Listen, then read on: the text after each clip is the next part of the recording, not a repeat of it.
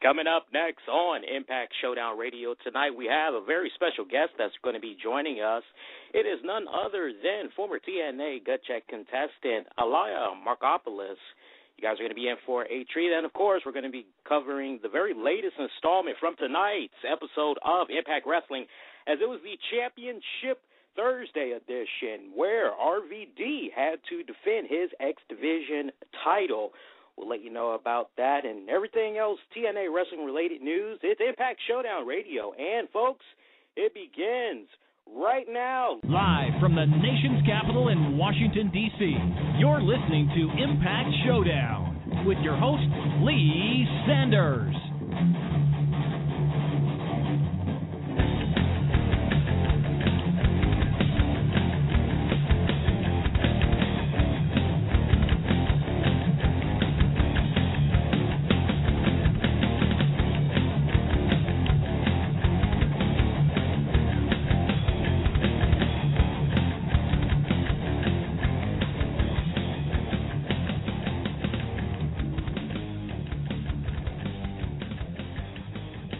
What's up, guys? It's the Black Avenger, Lee Sanders. Thank you guys so much for checking out tonight's episode of Impact Showdown Radio, coming at you live right now on November 29th, 2012. Just 1 minute past the 10 o'clock hour. We're going into a little bit of overtime right now, looking at Impact Wrestling, as we just saw the conclusion of the RVD versus Austin Aries match. Looks like it's ending with a bit of controversy. We're not going to be covering the Impact Wrestling results just yet, though, because we got a very special guest that we're going to be bringing onto the show. We had a little bit of technical difficulties getting ready for the show. I was originally supposed to talk with Elia in the screening room, get some last-minute notations from him, anything he wanted me to mention to his fans as we were getting ready to come on the air. So we're going to take a brief commercial break, see if we can get them on the air. In the meantime, we'll let you guys know what ended up happening here with the final few seconds of Impact Wrestling. We are watching Hulk Hogan just glaring down Austin Aries. As remember, Aries is the one that had stirred that whole big old pot of what he started last week, revealing that Brooke Hogan was in some type of a relationship with Bully Ray. Now we see eyes are locked on with Bully Ray, actually. Hogan, Bully Ray, not really pleased with what is happening right here, realizing that his baby daughter, Brooke, is having some type of romantic relationship with Bully Ray. I know, really scary thought when you think about it. All right, the one and the only Elia Markopoulos that's going to be coming onto the show in just a few seconds. For those of you that wish to interact with us during the course of tonight's episode, you can do so right now. We got the chat room open up, loaded up right now. Hit us up. It's at blogtalkradio.com/the RCWR show. You can also interact with us on Twitter. Hit us up at Infinity1Prod. And you can also hit us up on Facebook at Infinity1 Productions. While you're at it, take the time out, like the page. Really. Like the page. You'll dig it. You'll love it. All right, so let me set this up, bring in our special guest. For those of you, y'all might not remember this guy, especially by the name that I'm announcing him by. Y'all might have known him better under the ring name of Elia Markopoulos, and he had popped up on an episode of TNA Wrestling Open Fight Night Edition back on September 20th, where he was given the opportunity to participate in the TNA Gut Check tryout, and he had a match against Douglas Williams. And he had an impressive outing, I thought, as well as a few other wrestling fans thought, those of you in the wrestling community.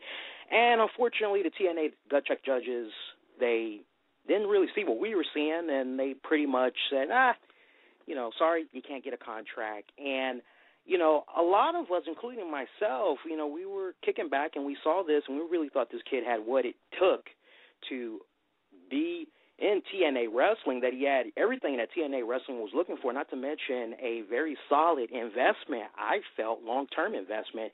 But TNA judges didn't really go that route. Not sure what's up with that, but we're definitely going to ask him about that and find out what all he's been up to since last we had saw him on that episode. Without any further ado, ladies and gentlemen, we're going to bring on live on the air right now, Elia Markopoulos. Elia, how you doing tonight, bro? Man, how's it going? Hey, pretty good. So Thank sorry. you for having me, man. Thank you. We appreciate it. I am like a bat out of hell when it comes to time management. I know I was supposed to be talking to you. Me too, man. Me yeah, too, like, man. Like 15, my clock runs 20 slower minutes. than other people's, you know? Yeah.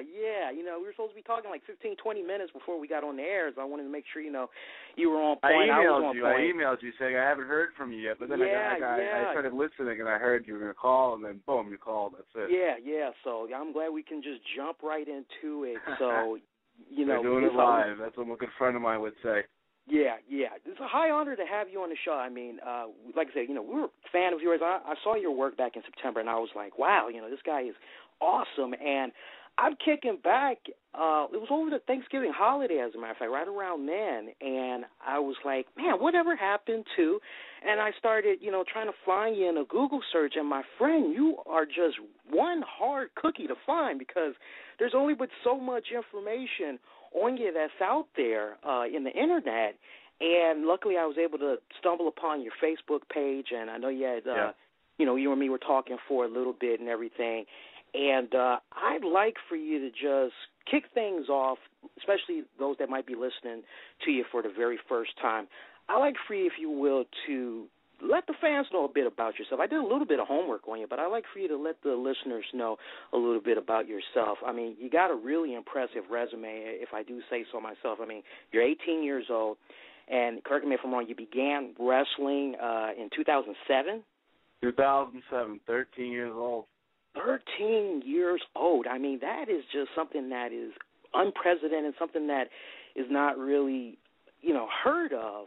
I'm very curious, how did your family take that when you told them at the age of 13, you know, hey, Mom, Dad, I want to be a wrestler? You know, I know usually we have those that sit up and say, first and foremost, they were a fan of the sport, and then they talk about, you know, what led them into deciding they wanted to be a wrestler. You know, it was a career path they wanted to go no matter what. What was that pivotal moment for you that say, you know what, this is what I want to do for the rest of my life? Yeah, you know, like everybody, I grew up watching wrestling, but I grew up watching wrestling at a different time than guys that I wrestle with now. You know, guys who are on TV now, you know, they grew up watching guys like the Ultimate Warrior, Hulk Hogan, but I grew up watching Hollywood Hulk Hogan, you know what I mean? And and that's when wrestling for me, I mean, in the Attitude Era, growing up watching the Attitude Era, that is seeing guys like larger than life, Chris Jericho, Stone Cold, The Undertaker, Kane, those guys, that was when wrestling, you know, was at its biggest. And I grew up watching wrestling at that point, and I knew probably at, I forget what WrestleMania it was, when Jeff Hardy got speared off of the ladder. Remember when he's hanging from the belt? That's when I knew I wanted to be a wrestler. And but I mean, I grew up, like I said, watching, you know, when WrestleMania started selling out in stadiums and when wrestling got huge. And it's funny because I was 12 years old and I said to myself, I want to be a wrestler. And then within the next year, John Cena did a show with Chaotic Wrestling up here. And Chaotic Wrestling had a school, the Chaotic Training Center, and was partnered with Killer Kowalski's. And I mean, I'll be honest with you, I knew who Killer Kowalski was by name, but, you know, I didn't grow up watching him. You know, I didn't have any clue who he really was in the ring. But, you know, as I found the name, I watched him and stuff. But, like, I always remember seeing Killer Kowalski at the beginning of the WrestleMania clip, you know what I mean, when he's sitting in the old arena. That's how I remember seeing him when I was younger. But so I signed up to the school, and, yeah, like, would you ask my parents? My parents were, they're really for it. You know, they knew, I think, because having Kowalski's name on the school, they knew that it would have a good return in the end. You know what I mean? Right. Because that's such a valuable name. It's not like it was, you know, Joe Schmo. It was Killer Kowalski School, and you know, that name for my parents, they grew up watching Killer Kowalski, so they were like, you know what, if you want to do it, you know, there's a school that you can do it. We'll pay for you to do it. And they're actually, you know, they've always been by my side. My dad went to the first Gut Check. I flew down on a Thursday, you know, morning, left the next, you know, Friday morning. The first time I went, my dad bought tickets, you know, because I got my tickets within like a week before I had to go. It was like September 17th, actually, I got my tickets. And my dad bought the tickets that night. And he came down with me, you know. he was hanging out with all the guys backstage and stuff, talking to them, and I was like, Dad, can you kind of relax a little bit? He's being professional, talking to them, not really about wrestling, like family stuff, like weird stuff. That's got to be huge. I mean, now, your parents, I'm just curious. I just want to make sure, because I know we have some younger listeners that check out the show, and I know they're hearing this story, and they're probably like, yes, that's me. That should be me. I just want you to make sure you set the tone for them. Now, as far as your academics go, did your parents kind of sit up and say to you, hey, look, we are all for this. If you want to go down this route of being a professional wrestler, nothing wrong with that. As long as you continue to have your education, you never know how things might end up. Yeah, I mean, have something to fall back on. And that's how it was up until I'd say now, because the way I see it is, we'll get into it, I guess, after, because what happened is after the gut check is they offered me to go to Kentucky for free. So now when I do that, it's kind of like, well, they want me to go to college no matter what, but it's like if I go to Kentucky for a few months and they want to put me on TV, well, I'm definitely going to do that. So, it's like going through high school and wrestling, it was more like, okay, you got to, get into a college, but you can wrestle. And now it's just like, to me, it's like, well, I just want to make money wrestling. So it's like I'm getting the opportunity to, so... I'm getting the ball, and I don't want to drop it, I definitely want to pick your brain more on that, because I know you tease it right there. I definitely want to pick your brain a little bit more in the later part of the show. You were talking about who had trained you, and I'm very curious, at the age that you had began your training, did you come across any resistance from anyone who maybe didn't want to train you, whether it be because of your age or maybe they kind of went with the first impression, I don't think this young man is really serious. Did you meet that resistance early on? Well, it's fine. At the time I didn't know. The first year I was just wrestling with two or three other really big men, they were like 6'5", 350 pounds, and they would just throw me around. And because the school was kind of slow back then, it was the beginning of the recession, 07, it was around that time, and they were, so the school was real slow that year. So we only had 4 of us, and, 3 of them were combined weight over 1,000 pounds, so they used to throw me around. And I didn't know it at the time, but I guess, my trainers were real worried about that, they never really said anything. And I kind of thanked them for that, because I feel like if they had said something, my parents they might have freaked, So, right. But hearing from them now, they were kind of they were always worried about it. But they knew I was safe. I was safe with them. So, and my trainers, trainers are awesome. They always help me out a lot. Right. So. Now, I know eventually you did make your way to quite a few promotions before leading up to TNA Wrestling. I know off the break, one milestone that kind of stands out in my mind is that you were the chaotic New England champion 2 times. No, once I won it when I was, I think I was 15, and then about a year ago I proclaimed myself champion for a few months. Yeah, that's what it is. So it comes up on some websites as I won it, but I proclaimed myself the champion. Okay. Well, still, hey, even if it's not 2 times, 1 time is still good. That's not really something too many people close to your age can say. Like, hey, I was a champion. What were you? It's kind of like, well, I got B's on my report card this semester. That doesn't top having a championship belt. So tell the listeners what promotions you've wrestled for so far.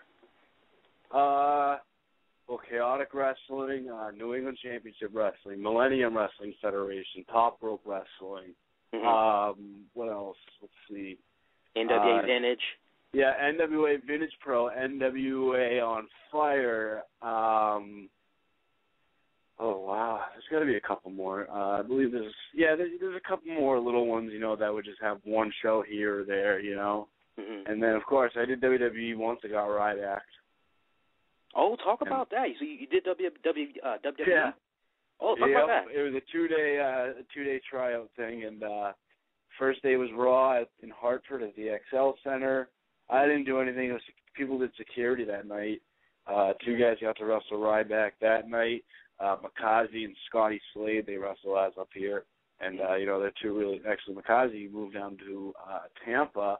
His girlfriend is in the WWE now as Sasha Banks. So, and he got Ryback that night. And then the next day, we had our tryouts in front of William Regal and Bob Armstrong. And originally it was going to be three of us going to get Ryback. I remember I was coming out of the bathroom, and one of my trainers, Brian Fury, came up to me and was like, Elia, let's go. We got to go out there and try something. And it was me, Brian Fury, and Julian Starr, another wrestler up here. And Ryback tried to do his finishing move on all three of us, and he couldn't do it. So Arn Anderson told him, all right, well, just choose two of them. And he, at the time, he was talking to Fred Sampson, what's his name, Darren Young. And I know him, so he was like, choose that kid right there. So, and I just turned 18, that it was June, so I was turned 18 in April. And I was just like, oh, geez, there I go. And I was going to be on SmackDown. So later that night, Manchester, New Hampshire, Verizon Wireless Arena, there was like 10,000 people there probably. So we got to cut a promo on TV. That's a lot of people don't get to be on TNA and WWE in the same year. I got to cut a promo on both promotions. That's pretty cool. Yeah. How does that make you feel to see where Ryback is now, as a lot of people consider him to be one of those main event guys for the WWE? How does that feel to know you kind of had a little something to do with that? I knew it, because the way when we went out there and wrestled, when we were in the ring with him, the crowd, it was like, compared to everybody else, his was like just the loudest chance, just because he's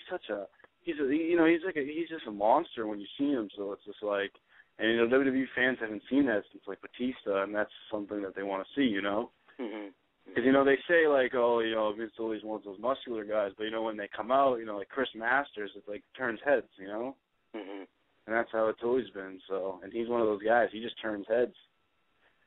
Ryback, and correct me if I'm wrong, Ryback on TV, I mean, he just looks like he is one massive beast. And, I always say the TV really doesn't do it justice. I mean, he looks like he's a pretty big dude. He's the biggest guy I've ever seen in my life, besides the Great Khali. Wow. He's literally the biggest guy I've ever seen. He's like 3 people wide, but he's so nice. He's very professional, and he's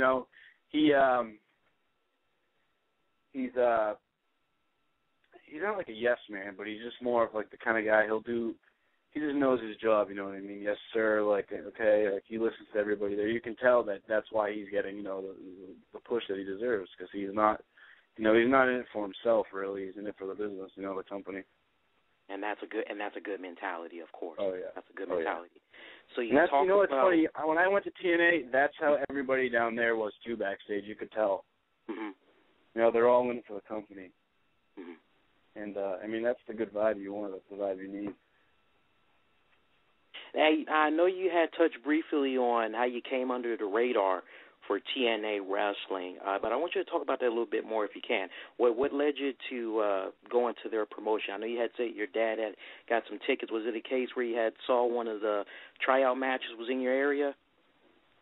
I honestly, one of the bookers for NECW, New England Championship Wrestling, George Carroll, he's a really good guy around here. He helps me a lot with getting bookings and stuff. He gave me Al Snow's email. I emailed him. I sent him a resume, pictures, videos, cover letter. Very, like I was applying for a job. Within 2 weeks, he got back to me and said, "I want to call you for any opportunity, for some opportunities to work for us." And I gave him my number, and he called me, and we went from there. So it was like, it all happened so quick. And that happened in August. And then I'd say, actually, no, I think I got the email in July, and for the whole month of August, I didn't hear back from him. And then I didn't hear back from him until like 2 weeks before they got checked. And he said, "We're sending a camera crew up there." And they did the camera thing, videotaped it, showed it that week. So, and that was just like, it was awesome. I thought it was good because I got to learn what it was like to travel through an airport, wake up, go to the airport, get down there, check into a hotel, go to the show, get out of the show, eat, go sleep in the hotel, wake up, go to the airport. I kind of felt how that'd be. Right. Well, experience, it's the best. Now, I'd like for you to just clear something up. There's a little misconception that's floating around here. We got some folks, and it could be the anti-TNA fans. They look at this whole TNA Gut Check concept, and they sit up and they say, oh, that has just got to be some of the most, they're faking it. That concept is rigged. Yeah. You got other people that are like, you know what, this is a really cool concept. They feel truly invested into it, especially when Impact Wrestling says, hey, go out there, cast your vote. Do you think this wrestler should get a contract?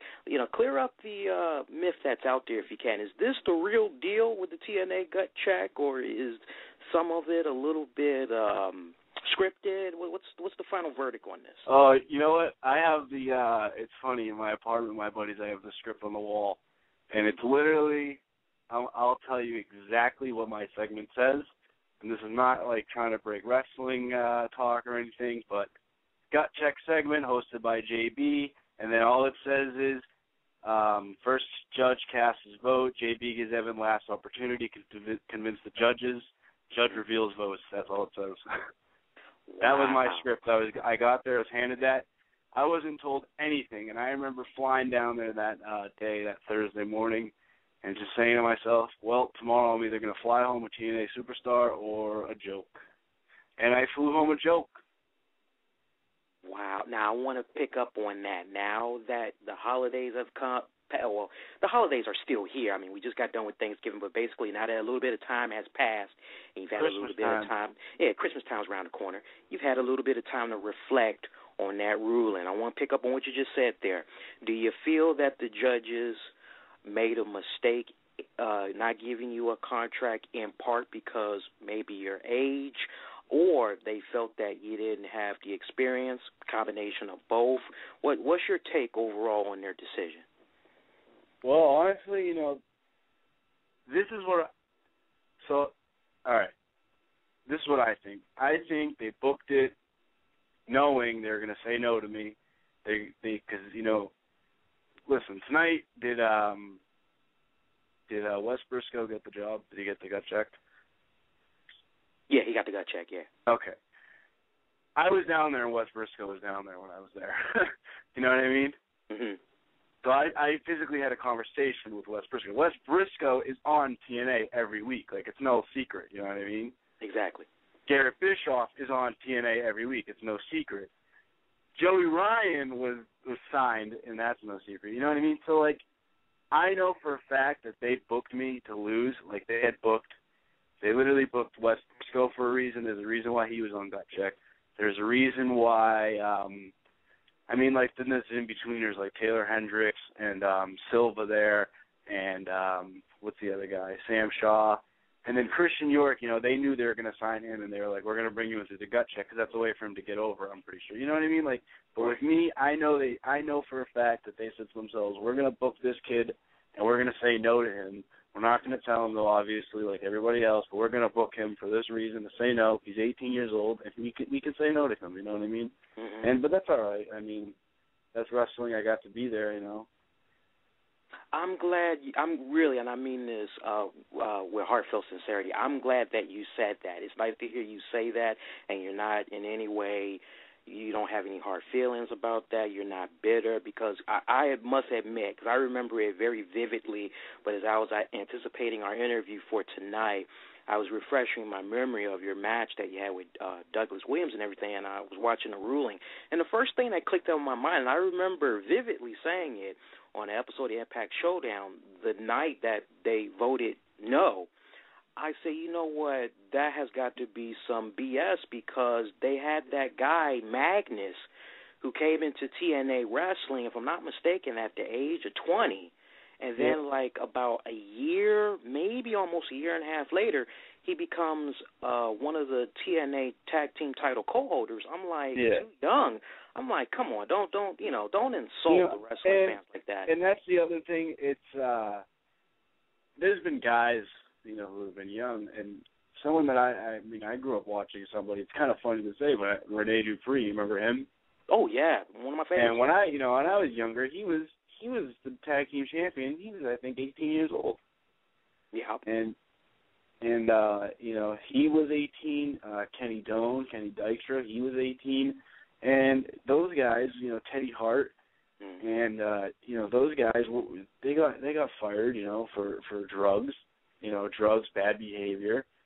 And that just puts a bad name on people who are 18, I think, and they want kids who are 18 with college educations now, to be smartened up, Right. But, they said no to me. Taz said yes. They said yes, no, shook their hands. I walked through the curtain. I walked through the wrong curtain, by the way. I didn't walk up the ramp. But I told myself, if they say no, I'm going to walk this way because then no one will see me. But I didn't realize that curtain goes to the monitor room where all the wrestlers are sitting there watching the show. Oh. So, I opened the curtain and everyone's just sitting there and they start clapping and everyone was clapping. I don't know why. And then Dixie Carter came up to me and she's like, "Oh, sorry, whatever." I don't really remember what she said. And I was just like, "Well, thank you for having me. It was an honor, to be here. I liked it a lot, whatever." She was real nice, really professional. Hulk Hogan, same thing, very nice, very professional. Eric Bischoff, very nice, very professional. Shook my hand. And then I was like, all right, well, Taz came up to me and said, "Hey kid, I really wanted you to get it. I'm sorry, man. Just keep pushing it. You'll be back, I'm sure." And then, I was like, "Well, where's Al Snow and Bruce Pritchard?" And it was funny. I felt like I got stabbed in the back by Al Snow because I was talking to him for so long. I felt like I was like his buddy, Right. Because the week before, I flew down that Thursday, did the match with Doug Williams, flew home that Friday. That Saturday, I had a show in Melrose for MWF, Millennium Wrestling Federation, and Al Snow was on it. Mm-hmm. So he sat out in the crowd and watched my match. Went back to the locker room. He went to Kowloon's, a place in Boston, Chinese restaurant, with everybody after the show. And I bought him a beer and everything. And, the next week he said no to me, so I felt like he stabbed me in the back. But anyway, I was like, so where's Bruce Pritchard and Al Snow? They're not even going to come back here and, say, "Hey, sorry, kid." And then I forget what I was doing. I think I was taking off my gear. They got out of gear, and then they were like, "Oh, Evan, can we do an interview with you for TNA Today with Velvet?" No, what's the girl's name? Is it Velvet Sky? The redhead. Yeah. SoCal Val. SoCal Val, yeah, that's it. And I was like, "Yeah, of course, definitely." But then as soon as they said that, I turn around, there's Al Snow and Bruce Pritchard. I was like, "Oh, jeez, here we go." And they came up to me. They were like, "Hey, kid," they were like, "Can you come here real quick?" And I was like, "Yeah." And they just pulled me aside where it was real quiet, out of the way. And they were like, "Look, we had to say no on TV because if we said yes, gave you the job, you dropped out of college, it looked bad on us." And I was like, "You guys," I could have told you this before, that you could have said yes and I'll go to college." And then Bruce looked at Al and they looked at each other, and then Bruce was like, "You know what, I'll tell you what, kid, if you want to go to Louisville, I'll pay for you to go to OVW through TNA." And I was like, "All right, cool." Wow. So we'll see what goes. I'll go down there, we'll see. Hopefully, if I go down there, I talked to Al Snow on Friday, and he told me June is the day we're shooting for June 1st. So I'll probably go down there by then. Hopefully I'm down there for a little bit. Hopefully not longer than 4 or 5 months, because I feel like after that they throw you in the back burner, especially in developmental. And then I don't know if they're going to offer me a developmental contract after that, or they're going to offer me to go to TV, so we'll see. But either way, I'm going to go down there for a few months. If they don't offer me anything, I'll come back home and I'll have the OVW training under my belt, So, right. And right. That looks good for, WWE. So. Exactly. But, TNA, I'd rather go there for now because, I liked it. It was in Orlando. It was just, for an 18-year-old kid to be going there, even if it's once a month, that'd be great, Yeah, I can imagine, yeah. Nice sites to check out. Plenty of good hangout spots. One of our listeners by the name of Foley Funk 89, he wants to know, what was it like working with Douglas Williams? Even though it was a brief encounter you had there, what was it like working with him?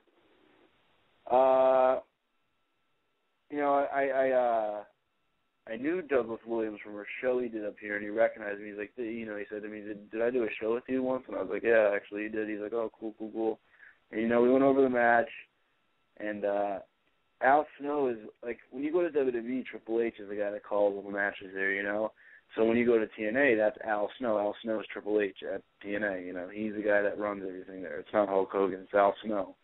And it's so weird thinking about that because, people go to, guys that I wrestle with, they go to WWE and they see guys like Arn Anderson and IRS, and they're like, wow, these are guys that I saw growing up. And I went to TNA and I saw D'Lo Brown, Al Snow, and I was like, wow, these are guys I grew up watching, Exactly, so yeah. And you feel more current I would imagine you feel more current because you grew up watching them, and it's kind of like, hey, you guys. Yeah, but I feel like I make them feel old, so I don't like to say that stuff. Kurt Angle was there, Jeff Hardy, that's what I told him, this is like when I went to WWE, I didn't even feel like that because half those guys I don't really know because they're all new now. But at TNA, there's all the guys I grew up watching, and I was like, geez, this is awesome, Right. Wow. So Douglas Williams, he recognized me. He went over the match. Al Snow he just asked him what we're doing. He went over. He trusted him because Douglas Williams is the OVW head trainer. And I believe it's Douglas Williams, Al Snow, Eugene, and Rip Rogers, I believe. And so Douglas Williams, Al Snow trusted him. We called, and Al Snow wanted the match that way. He didn't want it any other way. He didn't want me having any offense. So, people online are like, well, that kid sucks, blah, blah, blah. It's like, well, I didn't have an option, you know what I mean? I was told what to do, in wrestling, that's what happens. No, I'm sorry. I saw things completely different. I was like, wow, he is really selling those moves, And then when the little bit of offense that you did show, like I said, it was enough for me to kind of go back and see what matches I was able to pull up of you on YouTube, and it matched exactly what I thought it was going to be when I saw your match with Williams. I was like, hey, this guy actually knows how to wrestle. It's like, he's pretty damn good. And that's what Al Snow knew. I'd always told Al Snow going into it, I said, listen, Al, there's guys for example, that Christian York guy, he can do all the wrestling moves, the Japanese stuff, blah, he can do that stuff, and that's why they let him do that. Sam Shaw, same thing, he can do that, all those flips and stuff, and that's why they let him do that. But me, I told him, I said to him literally, I said, Al, I believe Shawn Michaels didn't do anything. Shawn Michaels just sold and was a character, and that's all you need to do. And then that's what he said. He said, go. He's like, I just want you to sell. He's like, don't worry about any moves, just sell. I was like, all right. He's like, make the crowd get invested in you. So I did the cheap Scotty Too Hotty, Too Cool clap. Got the whole place doing it. So that was it. In the ring, everyone was saying, oh, ooh, everything hurt, but everything Douglas Williams did to me was safe because he knew, he's a professional. Wow. So what have you been up to since you had made that TNA Gut Check appearance? Wrestling locally still, going to college. I actually recently got hurt. I pulled some tendons in my knee. It's feeling better, though. I can walk now, finally.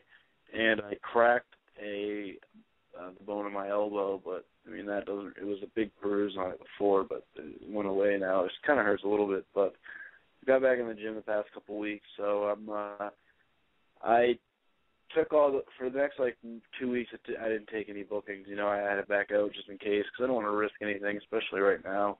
But my next show back is December 22nd. Actually, I believe it's the 22nd. Is the 22nd a Saturday? I can check right now. I actually have a calendar in front of me. I can check for you. 22nd is a Saturday, yes. Yeah, I got a show the 22nd in Everett for Millennium Wrestling Federation.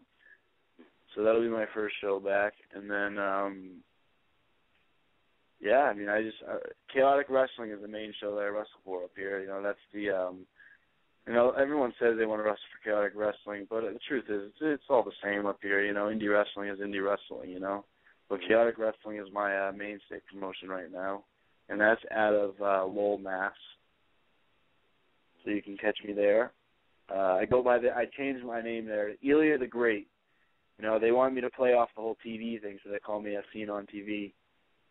Ah, I see. Okay. Yeah, okay. I'm working my character into growing up, I really loved Val Venus, the Godfather, and that's what I'm morphing my character into now, more of the Godfather-like guy. Mm-hmm. Okay, I think that might work for you, man. I think it would. Now, do you know who you're going to be taking on? What's that?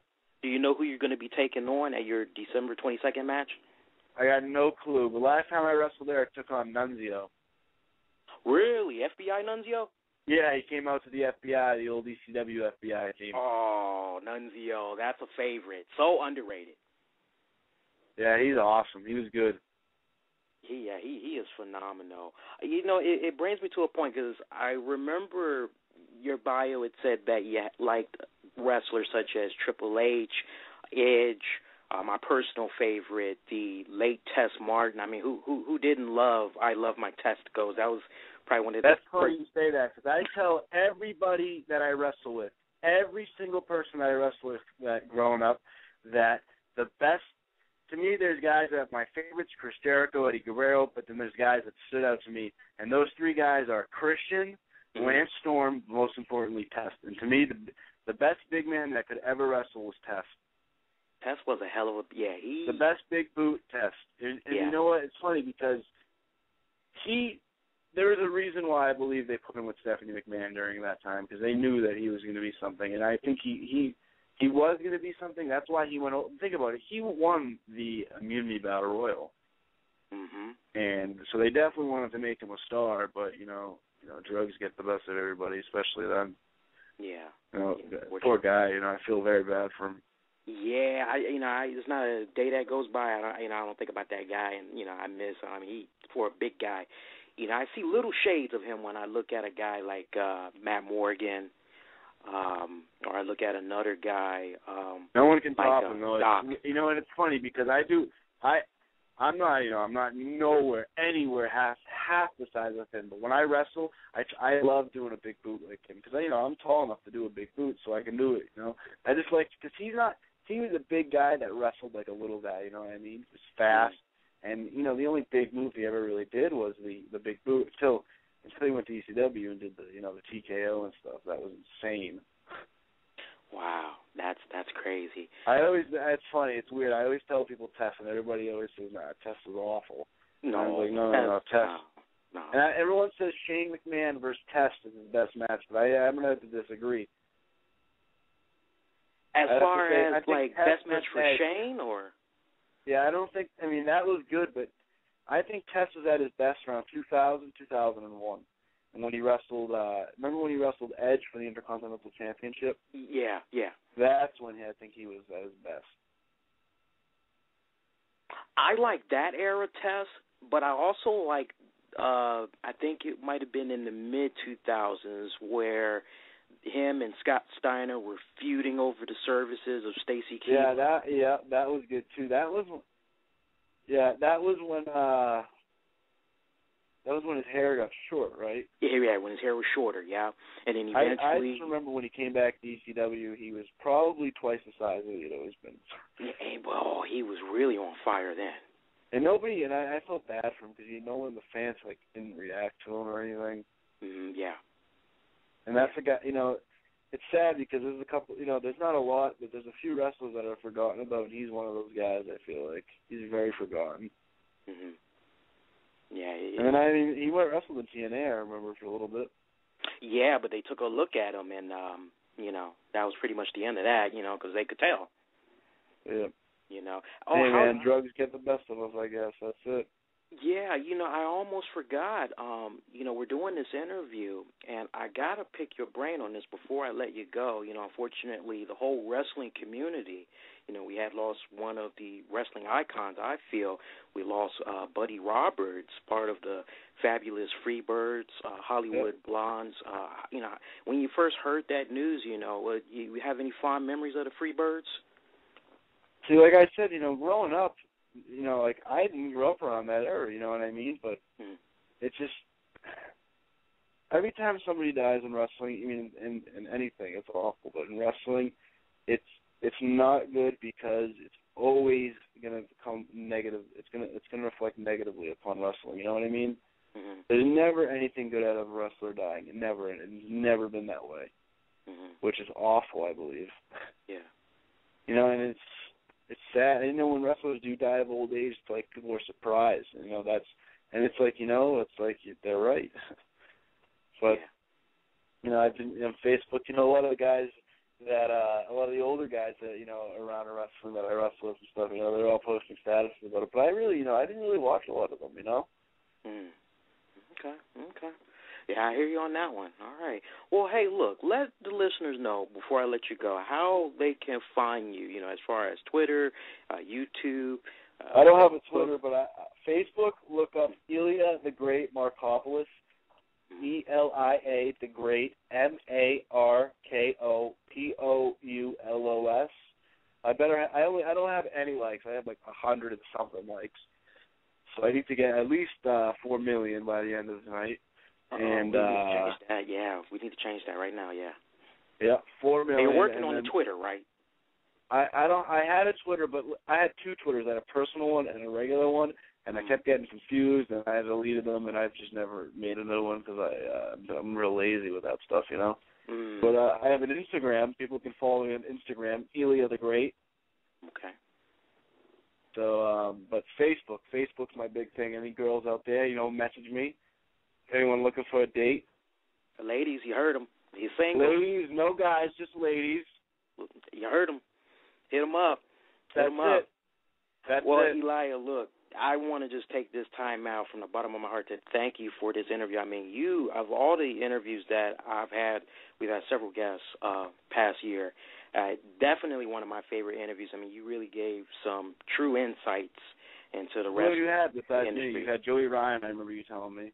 Yeah, we had Joey Ryan. I hope Joey Ryan doesn't kick my butt, but I mean, you were more insightful than Joey Ryan. I mean, Joey Ryan. I didn't get to meet Joey Ryan, but I know a couple people that have seen him at shows and stuff like that. But he's a West Coast guy, Yeah. So I don't really know a lot of guys from Pro Wrestling Guerrilla. I know a couple guys from Ring of Honor. That's it. There's a guy coming up there, Vinny Marcellia. He's real good. Matt Taven, he's another name up here that's real good. And then, so I don't really know. Joey Ryan, though, he's a guy that I knew no matter what, like that he had a job there because he knows what he's doing. Yeah. Definitely knows what he's doing. Have you had the privilege of working with a good buddy of ours? He stops by the show from time to time. MECW champion, or former MECW champion, Justin Reno. Have you had the pleasure of working with him yet? What's the name? Justin Reno. No, I've actually never worked with him. That's one you should. Oh, you would love to work. He was MECW champion. He was a MECW,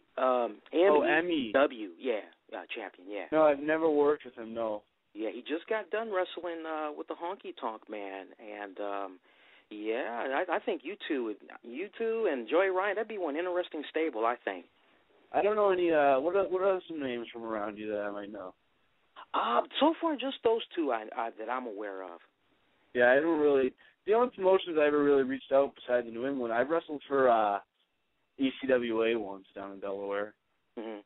And that's the furthest I've gone besides Florida for TNA, Mm-hmm. So. Wow. But hopefully this next year I know some guys that travel, to go to Japan. My buddy Scott Reed's over in Japan right now, so he's got to connect out there. So you never know what's going to happen. Yeah. Well, I tell you what, Doug Williams, maybe I'll go to England. Who knows?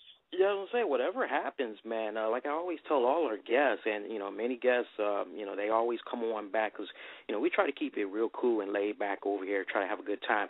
I always tell the guests, you are more than welcome to come on back, whether it is to plug an event or you just I'd love to. I'd love to come back. I'd love to come back with some wrestling friends, too. I got a couple guys out here that have done some things. And, they can share their stories. Some guys that, go to Ring of Honor, like I said.